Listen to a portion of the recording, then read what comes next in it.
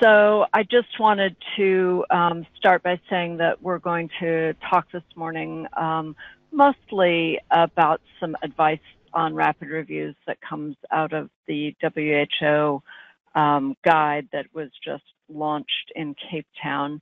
But I'm also going to do a little bit about the Cochrane Rapid Review Methods group, which is one of 17 methods groups for the Cochrane collaboration. We always give conflicts of interest and declarations of interest, and aside from being a co-convenor of the Cochrane Rapid Review Methods group, I do get paid to do this work as part of my salary for Oregon Health and Sciences University, the Center for Evidence-Based Policy, and we've used rapid reviews in our work for many years here. We work primarily with state policymakers in about half of the U.S. states. I was a co-author on a chapter for the WHO publication, Rapid Reviews to Strengthen Health Policy and Systems, a practical guide, but I've received no specific funding for that work and don't have any other conflicts of interest to declare. So rapid reviews have become increasingly common, largely because systematic reviews, I think as you all would be aware, take quite a bit of resource and quite a bit of time.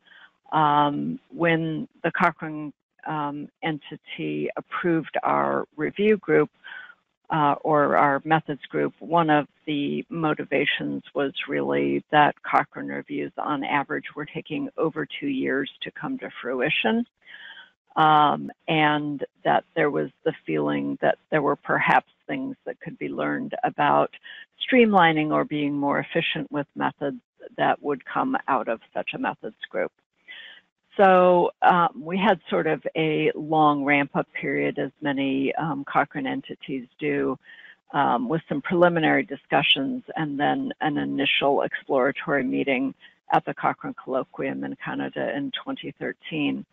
That proceeded with an initial organization meeting at a mid-year meeting, and then we were registered as a Cochrane Methods Group in October of 15 after the Vienna Colloquium. So our remit is really to give Cochrane broadly guidance about rapid review methods. We serve as a forum for discussion about those methods, and I think that that forum really exists both within and without of Cochrane proper.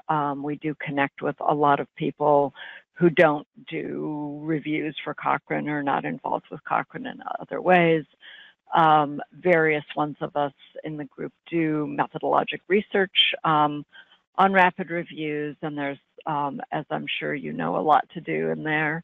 And we do quite a bit of training and support. So I'm here with you today, but our group has also conducted quite a few workshops at Cochrane Colloquia, mid-year meetings, or other entities such as Evidence Live in the UK. So we do some other kinds of training in Canada, and my colleagues Chantal Garrity and Adrian Stevens do quite a bit of support across Canada and are helpful in that way. We do maintain a website for rapid reviews through Cochrane. You can see the URL there. On that website, you will see a bibliography of methods-related publications that relate to rapid reviews. We do put out a semi-annual newsletter, and if you're interested in receiving that or other information from our group, you can sign up for the mailing list at the website.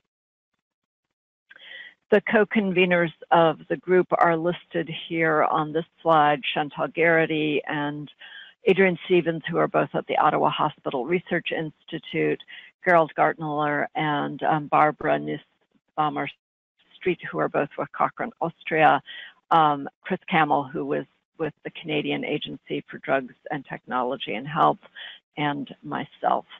The methods group is supported through Cochrane Austria, and in terms of some instrumental support like administration, and is also linked with the Canadian Center.